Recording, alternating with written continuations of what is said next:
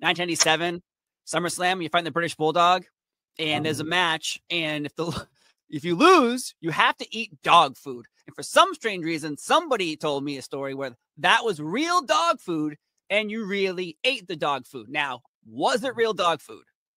Absolutely. Oh, yes. No. Yes, it was. Yeah, it's real. Absolutely. They couldn't have, like, put some ground beef in there? I think the rib was on me. How much did you actually eat, though? Because, it's like all over your face, and you go crazy, and you're beating up refs. Yeah, I didn't eat any of it. I mean, it got in my mouth, but I didn't eat it. Oh my God. Yeah. Man, I was hoping that you'd be like, no, it's not true. It was ground beef. Yeah, no, it definitely got in my mouth, but I didn't eat it.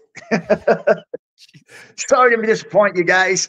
Oh, yeah, the disappointment of all the Shamrock fans finding out. It's like, oh, David, I wrote a whole book about the time that he really or didn't really eat dog food. That's amazing that you actually did that. Congratulations on that. Because I can't believe that someone would be like, hey, because they easily, you've seen stuff before where it's like, this is not real. Like Jake the Snake Roberts had his snake killed by the earthquake once. That wasn't a real snake.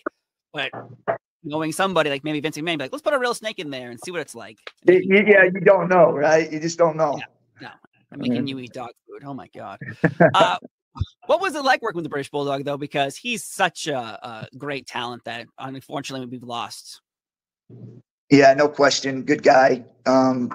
He was incredibly athletic. Even for his size, he moved really well for a big muscular guy.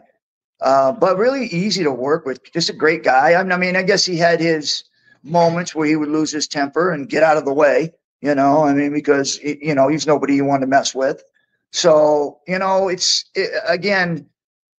everybody has their stories about him. It's kind of like where a fan comes up and asks for your autograph, which I've never done this, but I get how people can.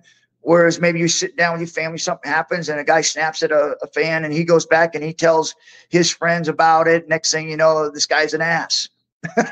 One incident, right?